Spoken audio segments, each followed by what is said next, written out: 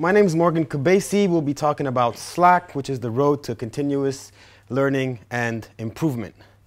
I work at Murex in the business intelligence domain as a full stack developer and coach here in Paris, and in a distributed team from Paris, Dublin, and Beirut. To give you a quick context, if you haven't read what was written in the meetup, so basically I want to talk to anyone that's having practiced Scrum, okay, or something similar, any iterative agile context. Are you struggling today to sort of stay above water, even though you're trying to be agile and follow the agile philosophy, or are you overcommitting in your iterations, okay? Are you committing to them but really not delivering, or sometimes delivering, sometimes not, sometimes delivering, sometimes not, and you have this, you know, burn down chart that looks like an F or like an L, and you start to ask yourself, am I really agile or am I really fragile? Why not just do waterfall? I mean, or are you just doing waterfall and it works for you, but in general you have no time to learn new things? So do we have people like that here today? Sort of, at least? Okay, I'm there. I need to listen to myself, by the way. So what we'll try to answer the question is, how can we continuously learn, improve, while we maintain that productivity and happiness and motivation on the long run? Because we do sprints, we call them sprints, but they're sprints in a marathon, right? So we can't keep sprinting all the time. Why does it matter? Because change is inevitable. The only thing that doesn't change is that change will happen, right? So if you don't change, you won't be here for long. So I talk about the concept of organizational slack. Slack in itself is just a degree of freedom that the company has to change, okay? Now, you've seen this in the real world, right? You've seen the power lines. That's slack. It's the definition of slack, you know, because they have to move, right? You've seen this in the bridges you drive your cars on. There's slack in case, you know, there's change in the temperature or whatever, so they can expand and contract. And it's the same thing for an organization, because if the organization can only go fast like the dragsters, that's great, but they can't do that, right? So we have to be agile. We have to be agile. We have to be able to go fast, but we have to be able to look at the road ahead, that it's not always straight, okay?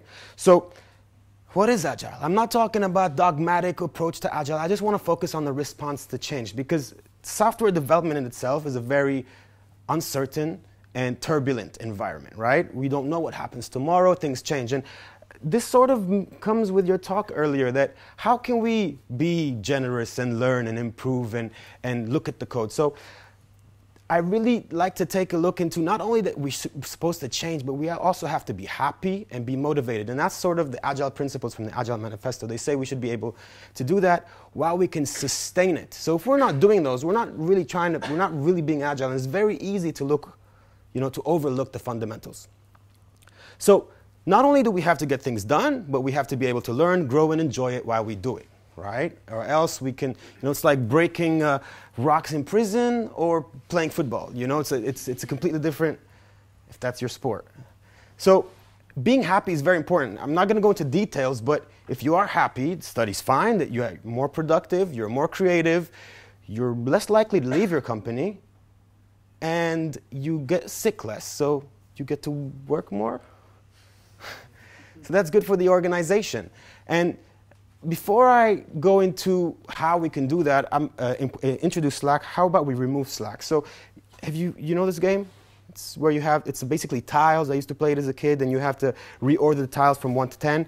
And so, awesome, we can play it because of that space. Now, if someone comes in here and say, oh, there's a space and we're not efficient, let's add a 9. Right? So we're 11% more efficient, but we lost the whole purpose. We can't really play the game anymore, and we're stuck with this layout forever. So sometimes less is more, right? And the other way to look at this is when we sort of try, I mean, it's the same idea of sub-optimizing, okay? So you could actually make a system more efficient, or try to think you're making it more efficient, but in fact you're actually hurting it. So in this case where you have sort of this flow, okay? It's this flow of information or flow of work between you, Bilal, Jonathan, Simona, and work has to come in from here and go out from here. Now, if you're all taxed at 100%, right, you're like, I'm doing all the work possible. The problem is we have to look at it from the perspective of the system. The work that comes in from here, it has to wait in some backlog. These cubes are backlogs. And then once you have the time, you work on it, then you send it to Bilal, but Bilal puts it in his backlog, right? Yada, yada. So for the time, for the work, there's all this time wasted of the work staying in between people, right? So it takes a lot more. Now, if we're able to introduce the Slack, what we saw, remove that 9 from the tiles, right? And once the work comes to you, you can easily handle it and pass it on to Bilal, who will pass it on to Simona, and the time it takes for work to flow through the system is much faster. Not only that, that gives Bilal the time to think, because Bilal, in fact, was only in this workflow because historically some organizational chart mishap, he was there, people send him mails, he forwards them, I don't know why, but I'm always busy to think about this, right? I'm too busy to think about. And Bilal was able to breathe, reinvent, and think, and not only figure out that there's a problem, but he was able to do the necessary change. And these are things we need. If we want to improve, even if we know our mistakes, we need the time to be able to apply the better solutions. So this is more or less what Slack is. It's an investment for long-term health. Without it, you're a puppy underwater. With it, you're chilling, okay? So that's great, but how can we do this? How can we gain this agility, time to invest, reduce the stress, be happy, and retain personnel? How can we do this? I'm not going to go into details. I only have a few minutes left, but there's iteration, velocity, and technical debt that I'll try to incorporate into the next part. So we have iterations, we have your estimated work completed, and you have that big part of the iceberg that no one sees but you. And Martin Fowler puts it in a very nice way with a quadrant that says deliberate, unintended versus reckless and careful, and everything that falls in between is some sort of technical debt. All right? That being said, when we incorporate Slack into an iteration, we use it as a stabilizer. So we said, you know, you have this problem of not being able to commit. Well, great. If this is what your velocity looks like, you know, Scrum says it's supposed to go up, right, with time. Well, just commit to less. Pick the least and do something like this. Say that 20% is, I'm not going to work. Okay, that's, you know, you say, what? Not going to work. It was very hard for me to talk to my managers and stuff back in the days, but they'll see the picture in time. So leave it for non-critical work that you can set aside in case of an emergency. We'll see that in a second. So technical debt, like you said, it's everybody accumulates technical debts. And if you're too busy, you'll never be able to tackle it. So tackling it can help us improve our velocity across time. And if we don't, best case scenario is going to stay the same. All right? What is technical debt? What is technical debt? Any examples? Anyone?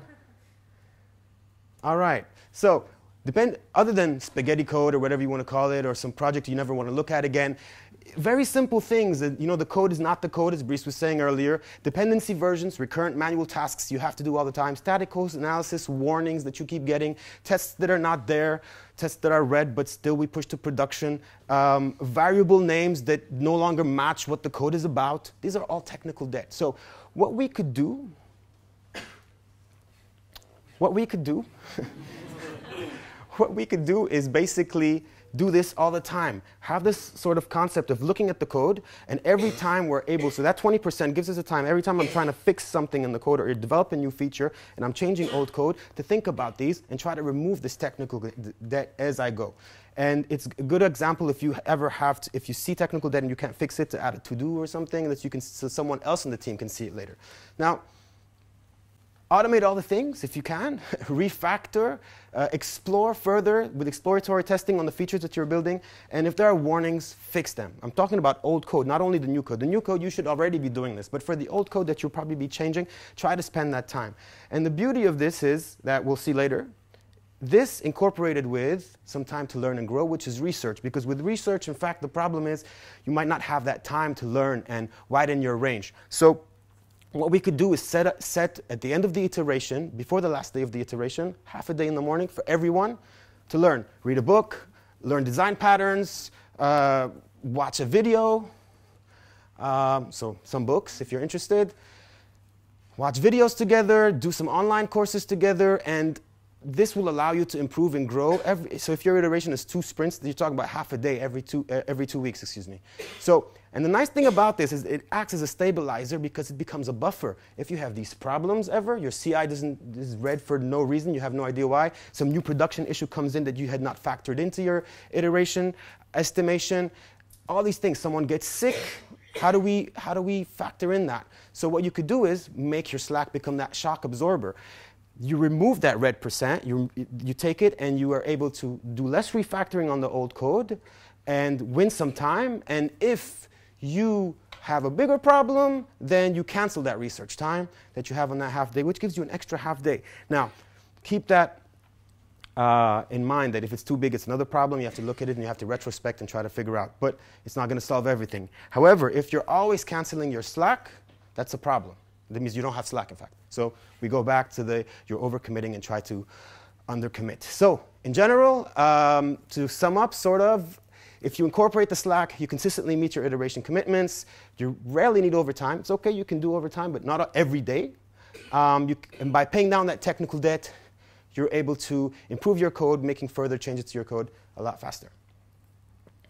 And with the research time, obviously, you're able to develop more effectively and have a wider range and see things from a different perspective. And that sort of sums up what I have to say, that you have to invest in Slack because you invest in it, you invest in yourself and your organization's long-term health. So references, in case you're interested, and thank you very much.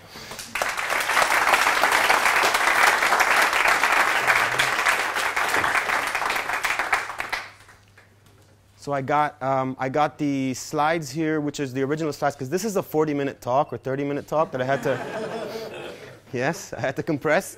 So I got the original slides up there. The YouTube video, I presented this at DevOps Poland recently, so you can see that as well if you're interested. And then the rest is my social media, LinkedIn, blog, and Twitter.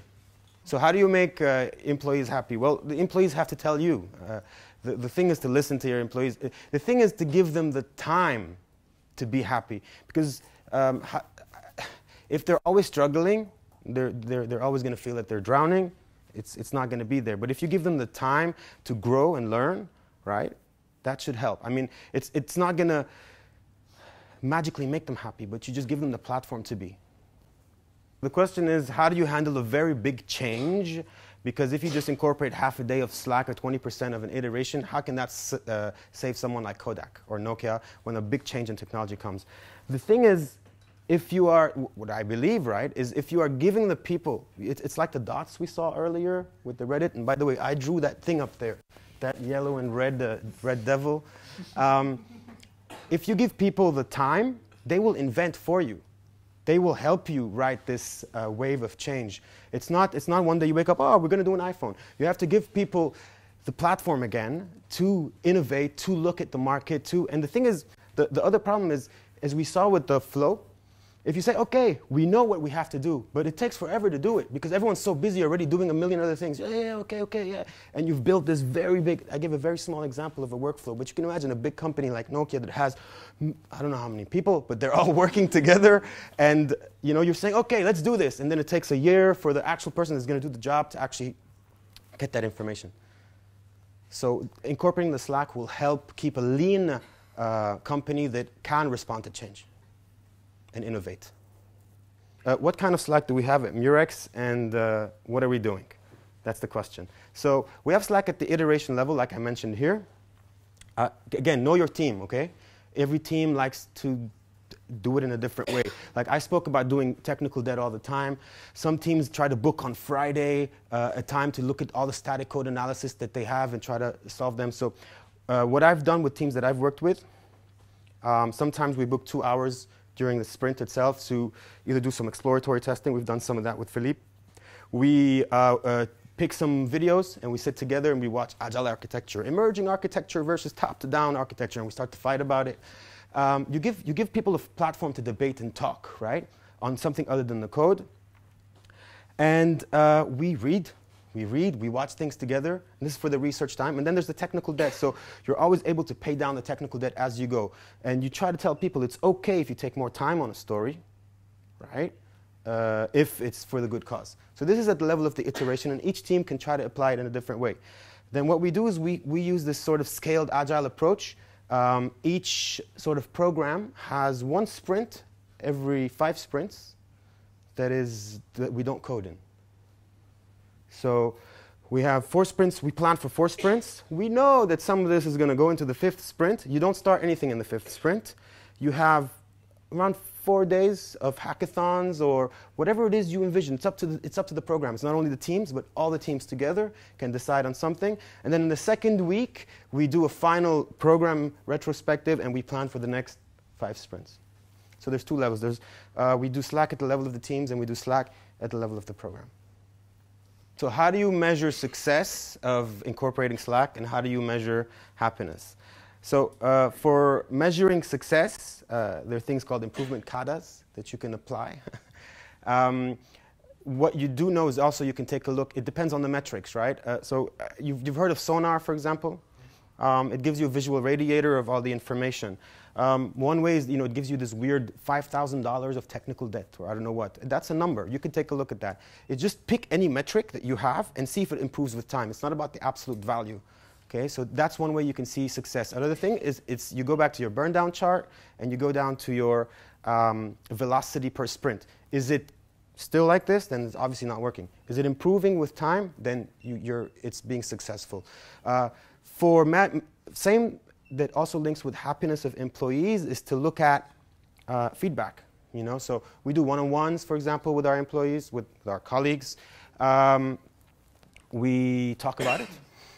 And you get this feedback week after week, because from my experience, people always tell you this: I don't have time to learn, I want to learn, I want to do this. And if you're giving them this platform, you should be getting this feedback back. And if it's not, then we're doing something wrong. Improvement kata is something interesting also to look into. If just Google it and check it out. It's a very nice way to get some metrics on success criteria.